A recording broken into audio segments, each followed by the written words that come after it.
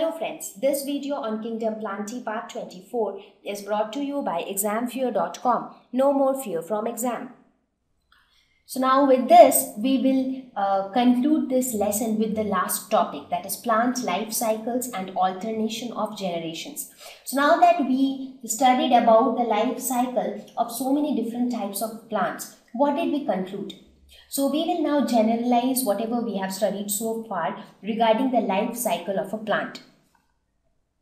So here in general we will talk about what is a plant life cycle and what are the different types of plant life cycle possible. So before we talk about the different types of plant life cycle, let us see what do we mean by a plant life cycle in general.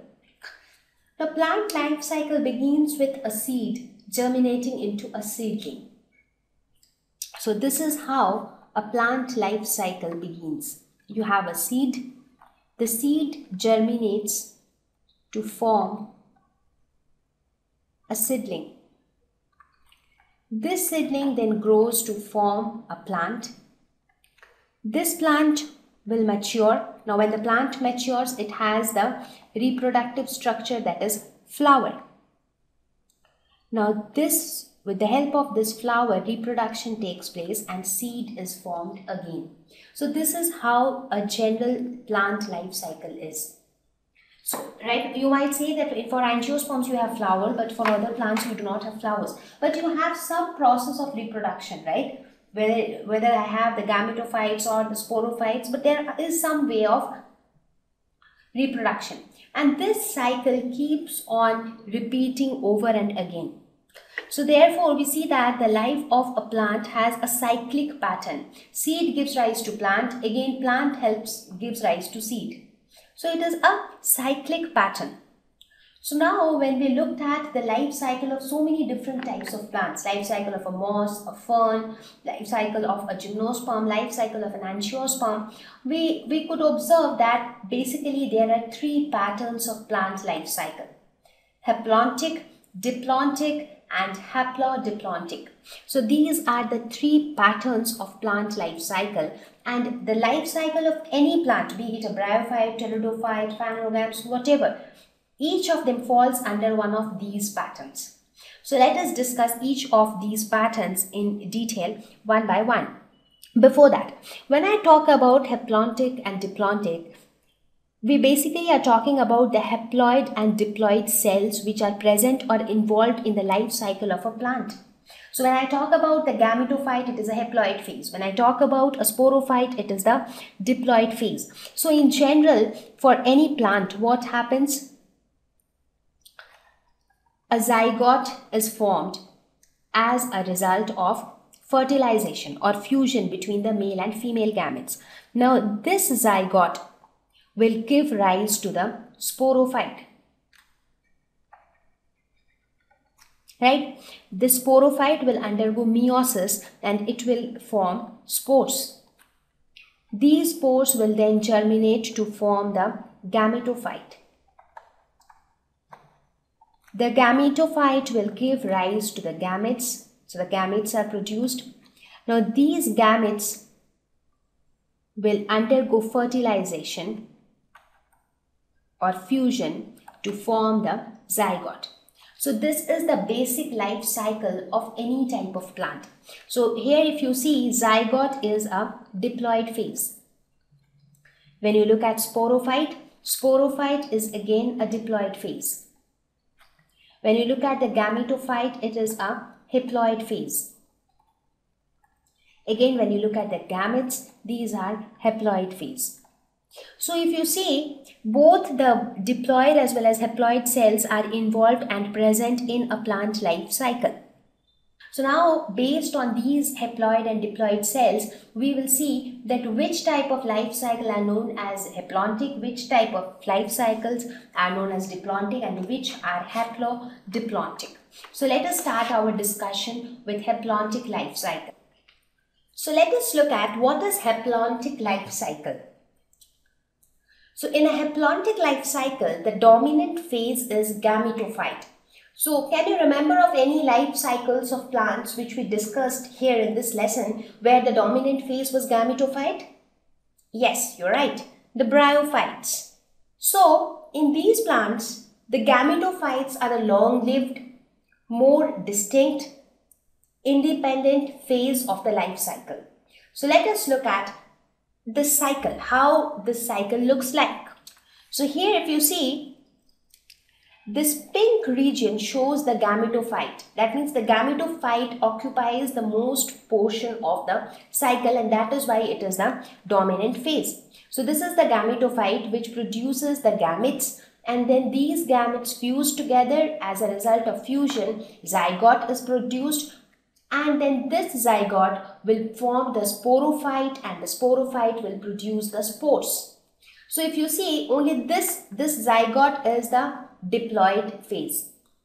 So the sporophyte is also somewhere here. So the sporophyte is only a short-lived phase which immediately gives out spores. So here you can see that the sporophyte is dependent on the gametophyte. And what about the gametophyte? It is free living. The gametophyte is not dependent on anyone. But the sporophyte is not free living. It is dependent on the gametophyte.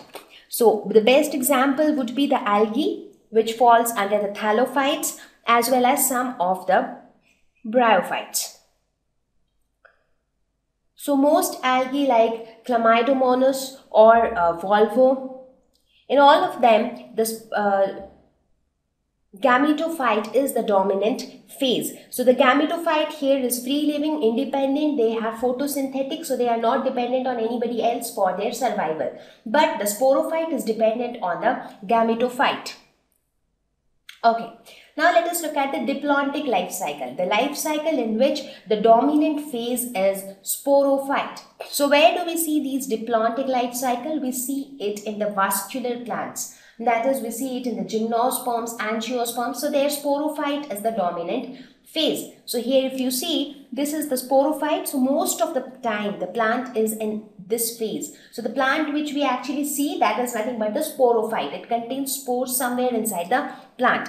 This sporophytes will give spores, which spores will germinate to form the gametophyte, and then the gametophyte will give rise to the gametes, which will again undergo fusion to form the zygote. So this portion where the gametophyte is formed, that is a very short-lived phase. So here we can say that the sporophyte is free living, that is, the sporophyte can survive on its own and is not dependent on anything, but the gametophyte is not free living in this case. So this is a diplontic life cycle which is seen in gymnosperms and angiosperms. Now let us talk about the third type of life cycle, that is haplo-diplontic. So it is an intermediate between the haplontic and diplontic life cycle. So in this case, which is the dominant phase? Sometimes the sporophyte is the dominant phase, sometimes the gametophyte is the dominant phase. So this is known as haplo-diplontic life cycle. For example, it is seen in pteridophytes and bryophytes. In bryophytes, the dominant phase is gametophyte, whereas in pteridophytes, the dominant phase is sporophyte. So let us look at this example. So in this case, this is haplo-diplontic. This is the gametophyte which gives the gametes. Then the gametes undergo fusion. It forms a zygote. This forms the sporophyte. Then the sporophyte gives the spores. So this is how the general life cycle of the bryophytes and pteridophytes go on.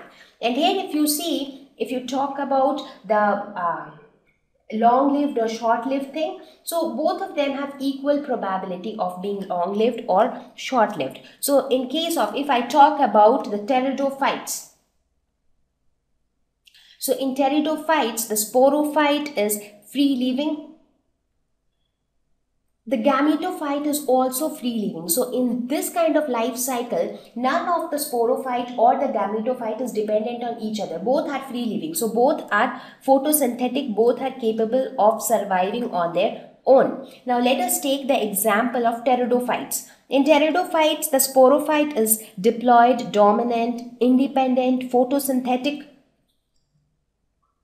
as well as long-lived, but the gametophyte is short-lived. That is why sporophyte is the dominant phase. But if you consider the bryophytes, in that case, the gametophyte is haploid, dominant, independent, and photosynthetic, whereas the sporophyte is short-lived. So that is why the gametophyte is the dominant phase in case of bryophytes. So now you understand how we divide the plant life cycles into haplontic, diplontic and haplo-diplontic. It depends on which phase is the dominant phase. So if it is the diploid phase, that is the sporophyte, then it is diplontic. If it is the haploid phase, that is gametophyte, then it is haplontic. Thank you. Please visit www.examfear.com to watch more videos, attempt free online test, get free study material, find tutors and mentors. Thank you once again.